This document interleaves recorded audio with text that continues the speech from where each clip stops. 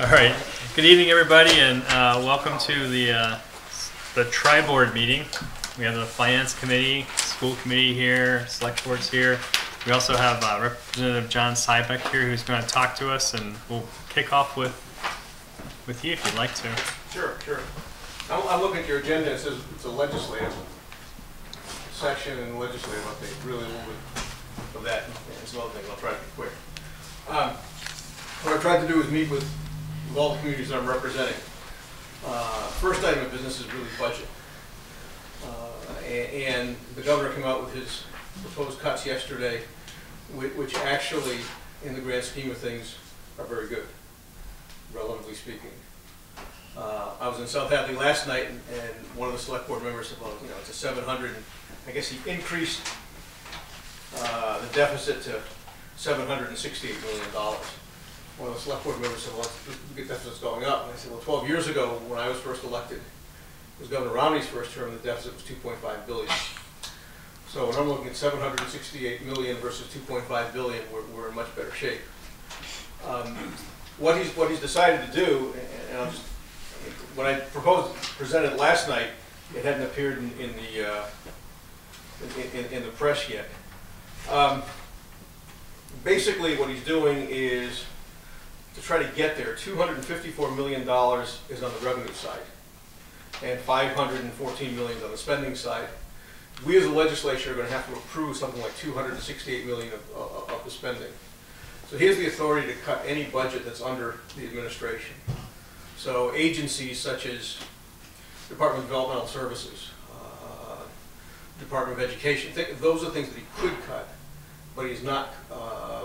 What they're trying to do are do administrative cuts and do cuts to programs that haven't begun yet, so that the impact is basically going to be minimized for all intents and purposes.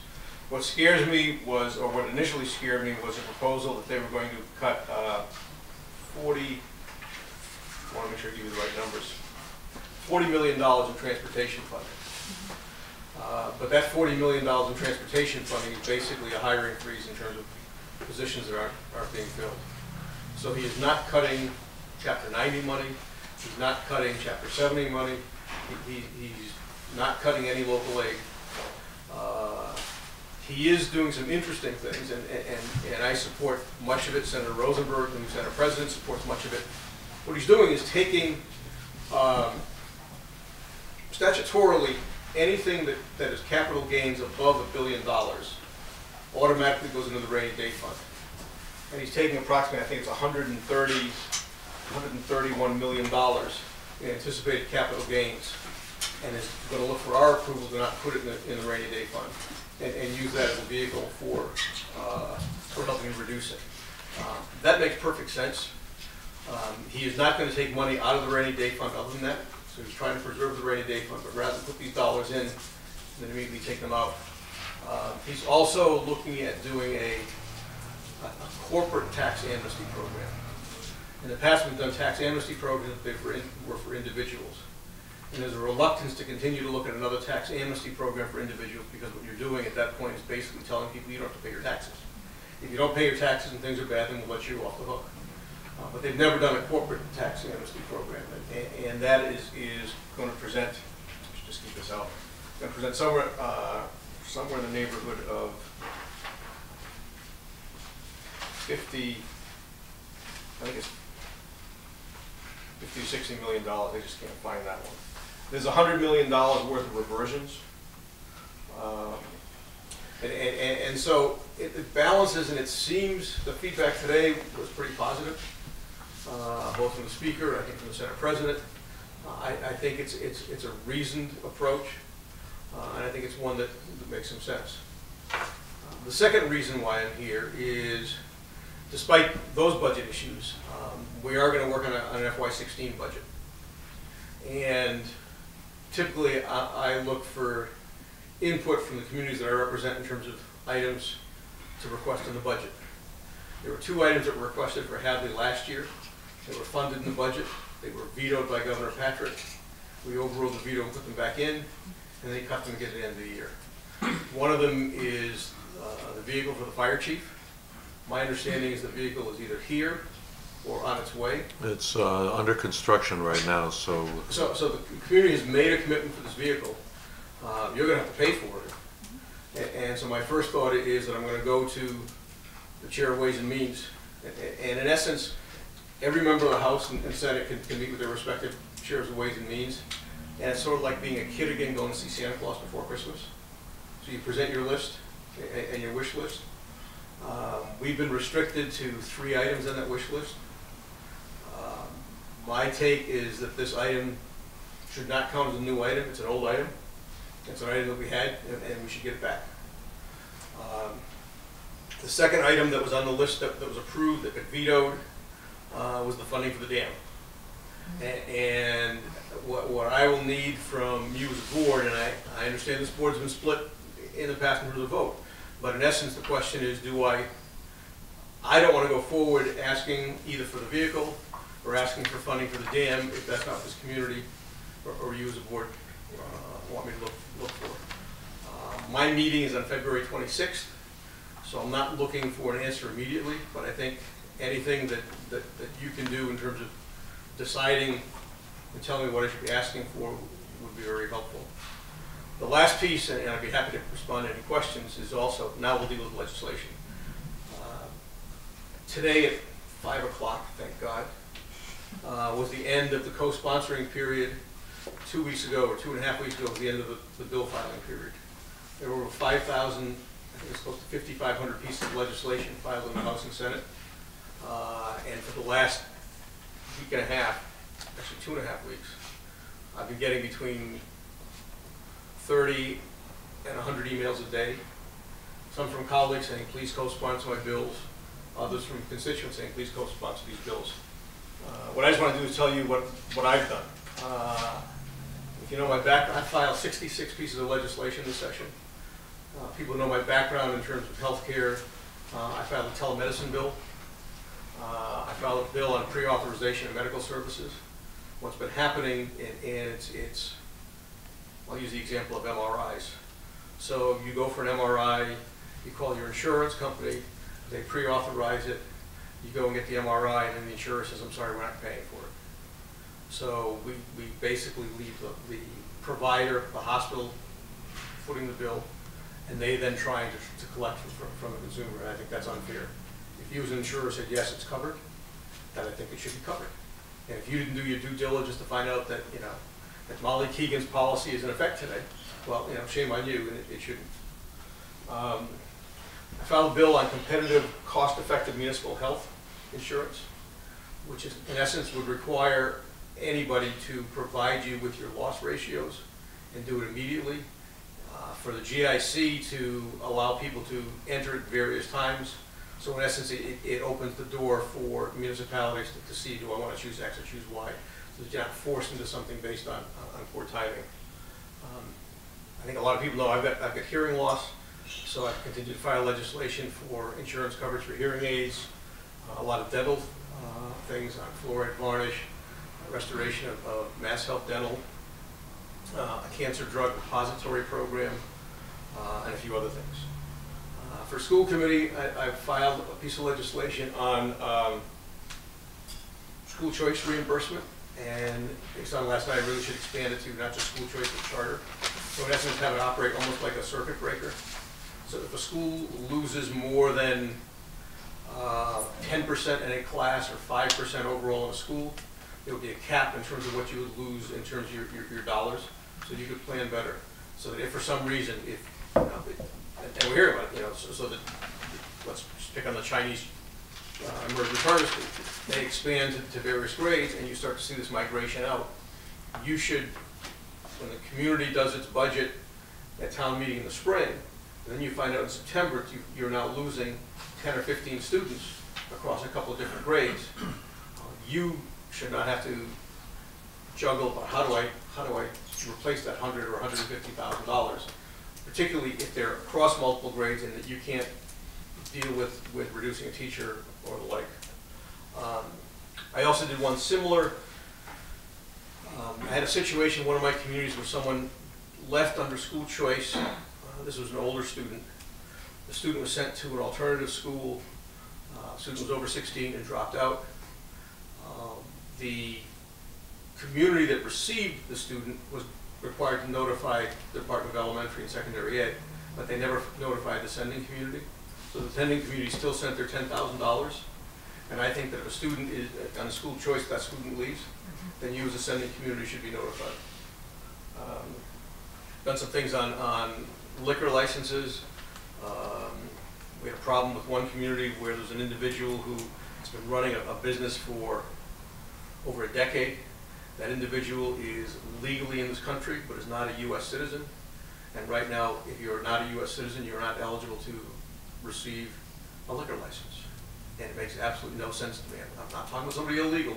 Somebody who's here, they're operating a business, should be able to do that. On the environmental side, I'm looking to eliminate microbeads in cosmetics and cleansing products. I'm looking to do something on towing. In essence, requiring something akin to quarry checks for people before they get licensed as tow truck operators. So if your car gets towed, we at least know the person who's taking it is an upstanding individual, not somebody who's going to take it to a chop shop. So that, in a nutshell, is what I'm trying to do over the next term, and I'd be happy to respond to any questions you might have on any or all. And I thank you for the opportunity. Well, listservs for school committees are characterizing some of those cuts that were made to the education budget as NIC cuts, even though the governor is not. Okay. Specifically circuit breaker cuts and the charter school reimbursement cut. We've always played this game with circuit breaker cuts. Yep. And I think, I strongly support, and I know that there's been a listening tour. I think it's time, it's well overdue, that we need to look at what is in the foundation budget, recharacterize that. I think charter schools should not be out of the same pot of money. And I think there's things we need to do to basically get everything up to 2015. But that's excellent, because we've seen other governors play that game, if you will. You know, Governor Romney said, I'm not increasing taxes, but he increased virtually every fee, which ultimately cost more than taxes. Governor Patrick talked about, I'm not cutting local aid, but in point of fact did cut certain segments of local aid. So that's good to hear that, I think we need to watch that. From the school issues again, about like your charter school, the Voc school here is also an issue. I mean, we have no input whatsoever into how they run their business. They're looking for a new building now. Their tuition keeps going up, and we have no input into it. We just get hit with this bill. You pay the tuition for the Voc school.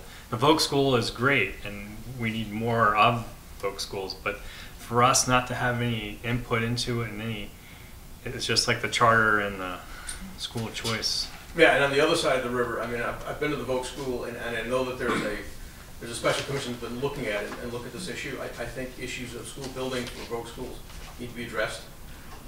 The way it is structured, although less than 50% of the student body at Smith Voc comes from Northampton, the Northampton School Department, Northampton taxpayers are on the hook for the building. So that's not shared, but I think it's something we need to, again, address and look at in terms of what makes sense in 2015 as opposed to a 1915 model. But we've been there, and actually we're going back in a few weeks, we being the legislative delegation, to look at that very issue. One last thing for me, and this is just my personal, I have a problem, I've always had a problem in terms of school choice when individuals are choosing, or families are choosing out and sending their children from a higher performing district to a lower performing district, either because it's convenient, because the family happens to work in another community, or for something like football. My understanding is school choice is there to help students in poor performing districts to have an opportunity to do better. And so I get frustrated when I see people who are going, rather than going from the lower school to the better one, and the opposite. So I think there are a number of things we need to address relative to charter, school choice, and Guilford, I'm glad you brought up the Voc school. I hadn't even thought about it from this side of the river. Yeah, it operates essentially as a regional school, Yes. with only representation from Right. Can we be happy? I was gonna say, I think there's also a unique charter or they're unique to the state. right. Yeah. So it's its own animal. Yeah, they had a huge increase last year.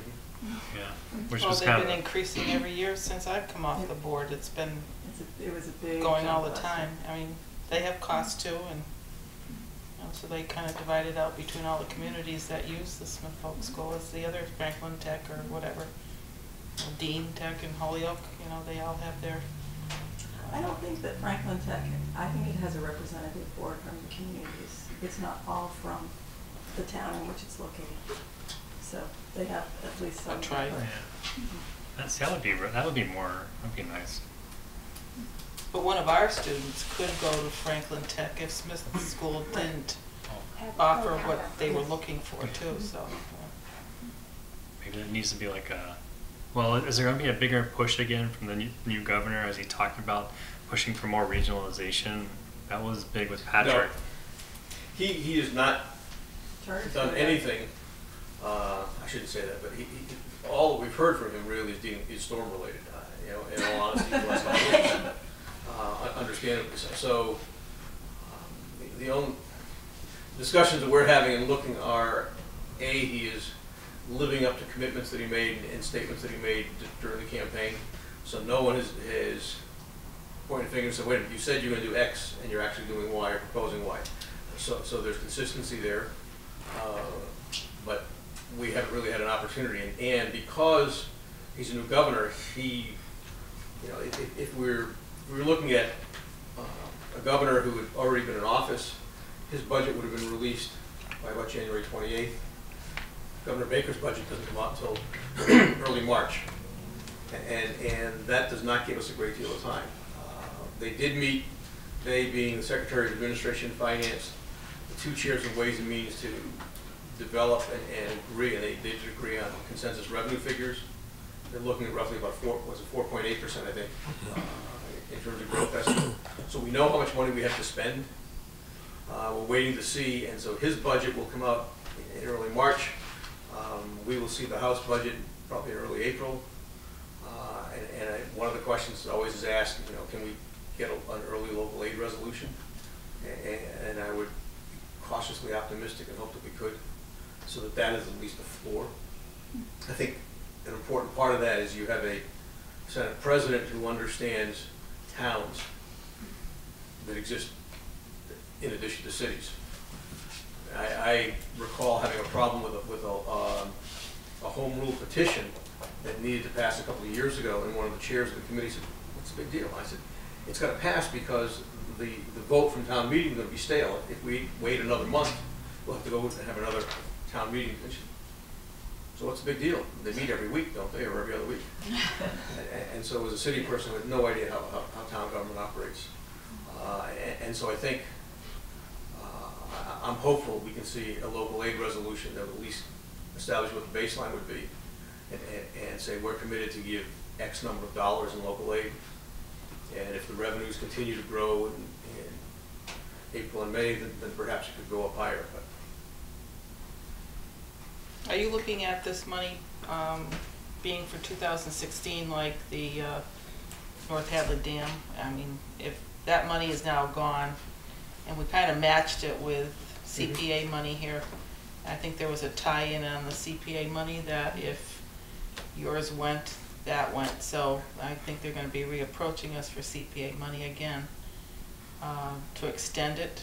what I'm looking for is if this board is saying that still is something that you want me to pursue, then I will. And my discussion on these two items, on the vehicle and on the dam, is to say to Ways and Means, look, we shouldn't even have this discussion. What's the timeline, John? It would be the FY16 budget. So the budget July would be 1st. July 1.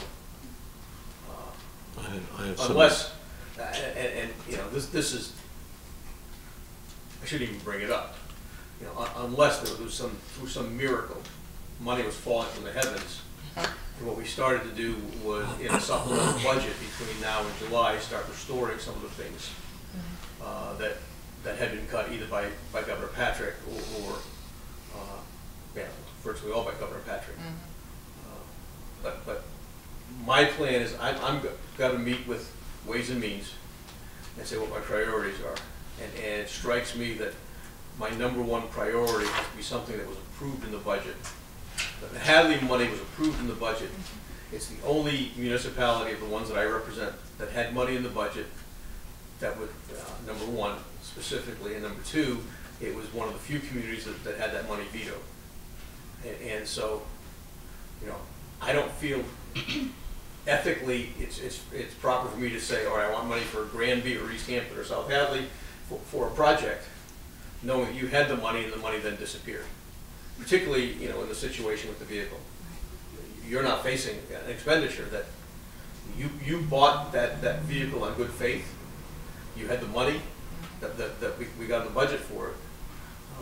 That should not, if I can't restore that money, then in essence you have just taken a, how much was it? 50,000. So you just took basically a $50,000 cut in local aid for all intents and purposes.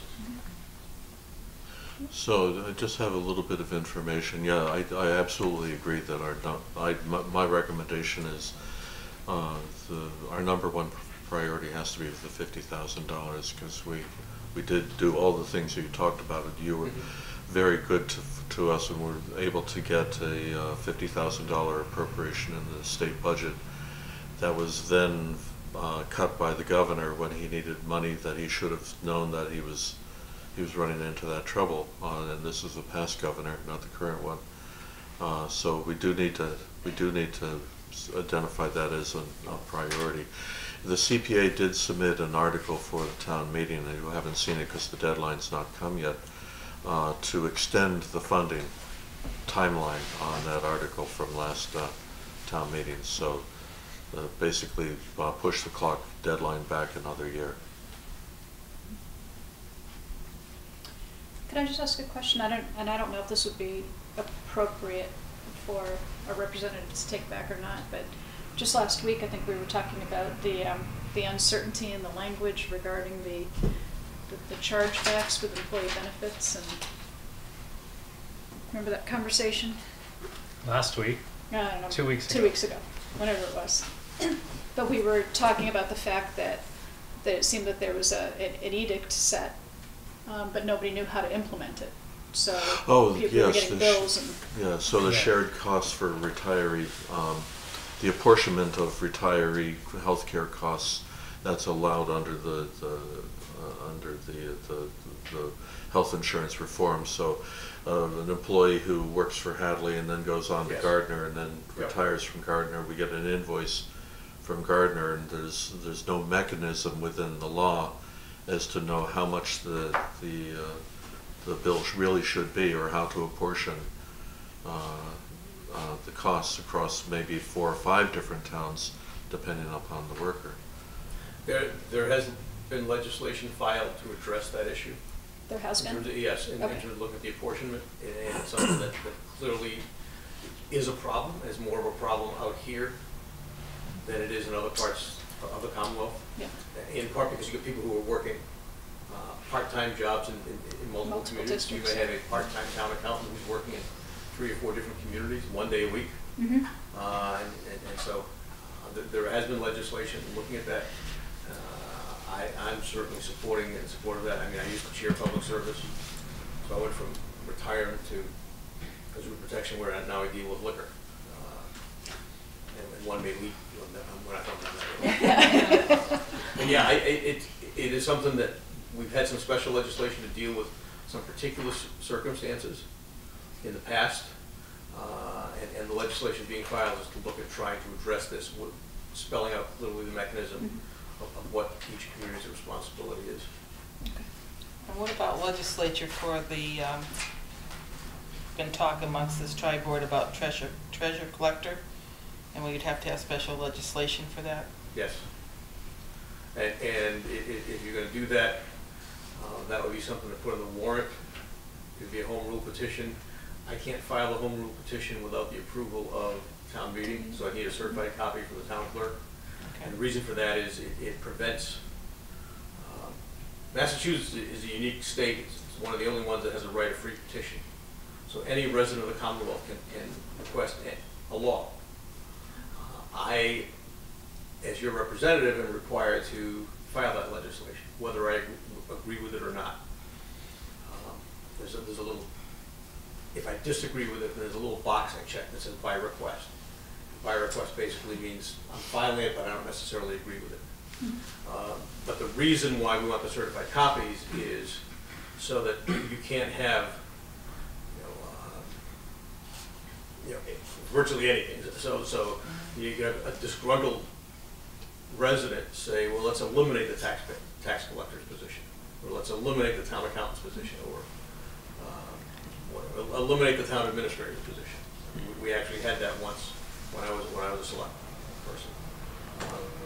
And so those things, unless they are approved at town meeting, it's different obviously for cities with the mayor or the city council vote, they can't go forward. But once they do, we can go forward with them, and unlike those 5,000 plus bills that had to be filed by 2 weeks ago, home rule petitions can be filed at any time. Okay, thank you. So, I actually have one more question for you. Sure. So how is the transportation chapter 90 shaping up? Are they going to propose 200 or 300 well, I think, million? I think the indication when Governor Baker released the extra $100 million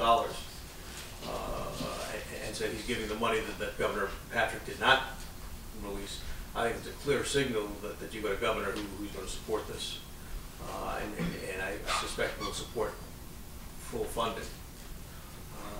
I think politically it'd be difficult for Governor Baker to now cut unless what he's looking at in terms of these cuts right now are cuts of 1.9% across the board, and looking for cuts in the judiciary and other things clearly not under his control. So I think if there'd be any cuts to Chapter 90, they would be probably tiny cuts and would mirror what he's doing. I'm just speculating, mirror what he's doing in terms of across the board cuts in other agencies. But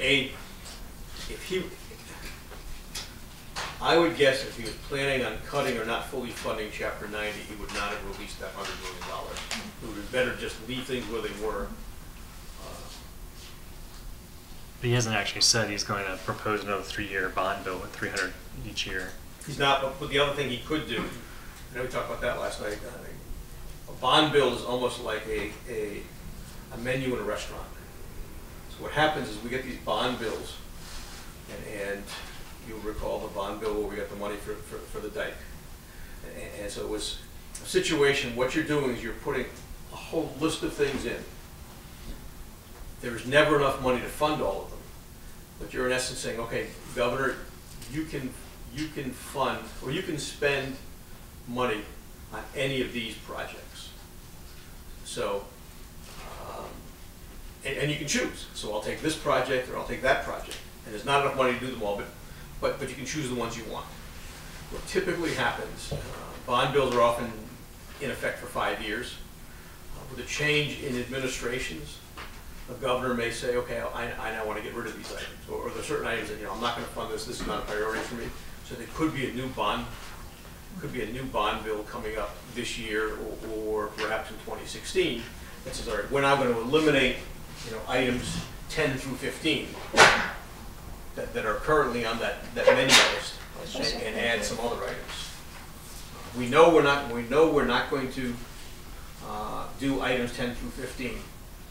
And so from a bond rating perspective too, you don't want to have this list that just keeps growing and growing and growing.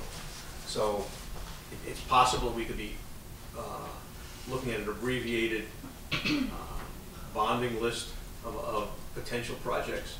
And it's the same whether we're talking about the transportation bond, the environmental bond, any of the bonds would work the same way.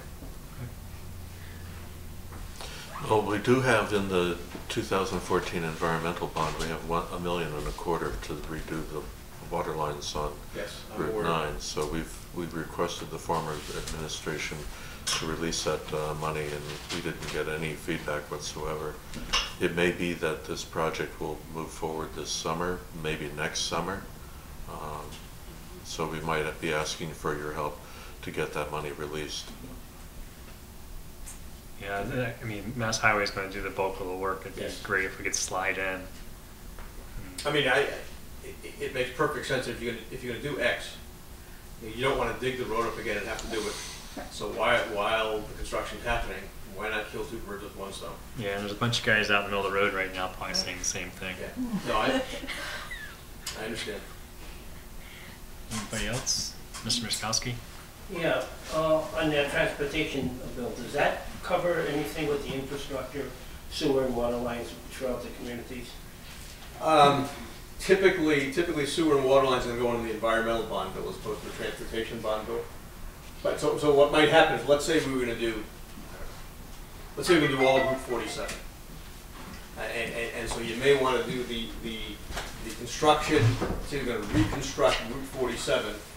The road project might be in the highway, in the transportation bond bill, and water or sewer might be in the environmental bond bill. And that's what we were just referring to. So looking at those, the items that were in the bond bill for those water lines, we know that Mass Highway is looking to do the project.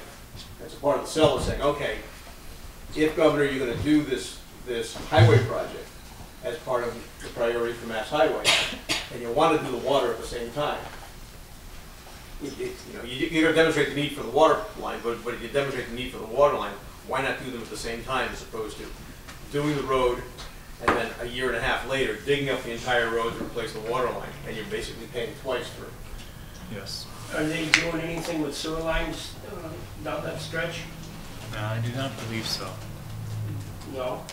No, I think there's only a water line The replacement. reason I asked you about that, Rep, is we just recently did a short street on Lorana Drive, spent $250,000 on it, and that's not our oldest line, that's down below the ground.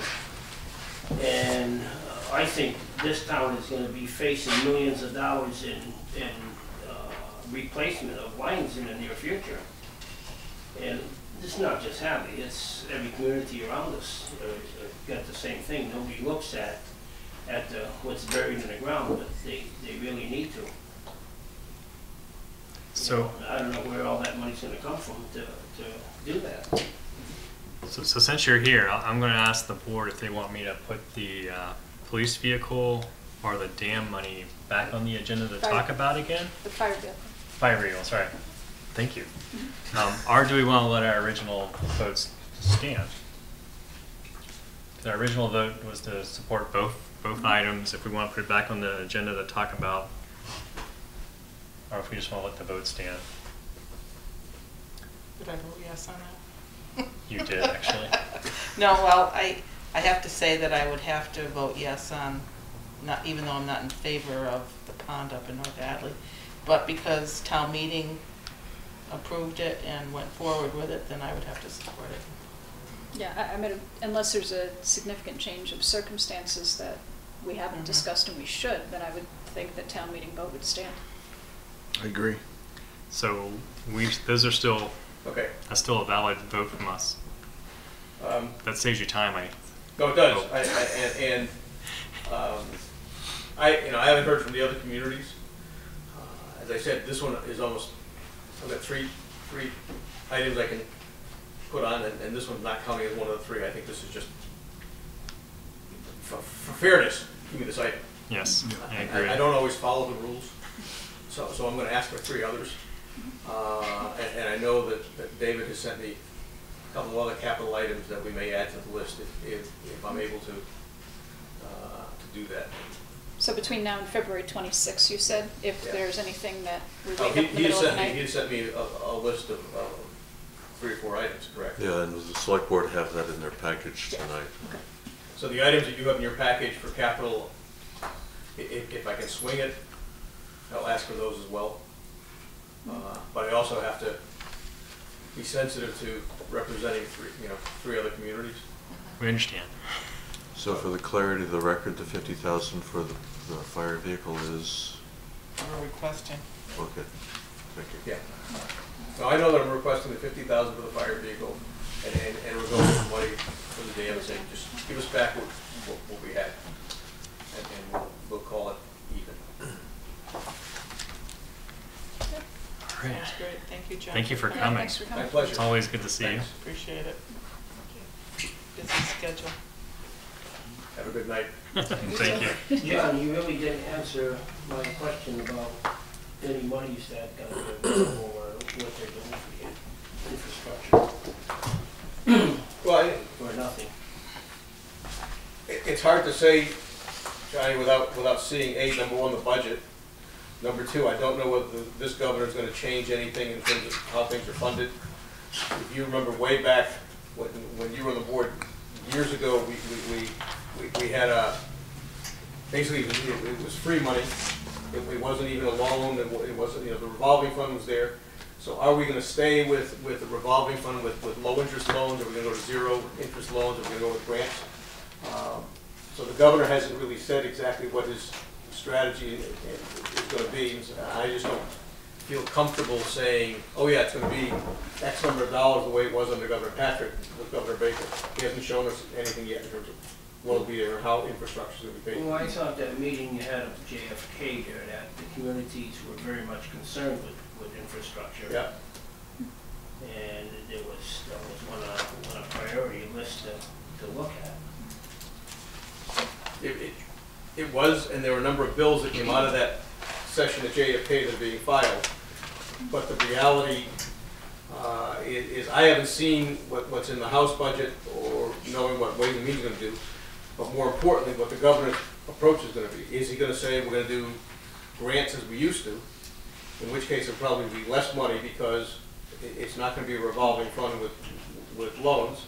If he decides to do loans, is he going to continue to do low interest or 0% loans, given what the market is? So I just don't have the answer yet. I'll be happy to give it to you once I get it, but it's still too early with this administration to know what he's going to do. Yeah, too many snowstorms. That too. All right. Thank you very much. Thanks. Okay.